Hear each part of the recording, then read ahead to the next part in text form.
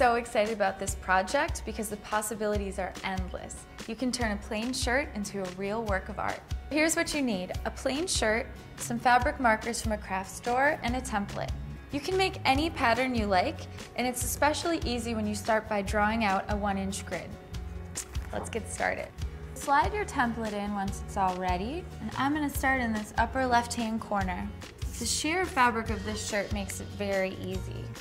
An all-over pattern like this is especially simple to do, so I'm working really loosely here, not being too particular about how even my little patterns are. This fine tip fabric marker makes it easy to make fine lines. So once you've done all of the pattern you can do, just slide your template to the next section. With fabric markers like these, you don't even need to heat set. This is machine washable as soon as it's dry. It's already starting to look so good. Once you get to the point where you want your pattern to wrap around, just fold the shirt over the template and you'll have a seamless pattern. Just one more itty bitty section and you'll be all done with the front. Let's check it out. Pretty cool.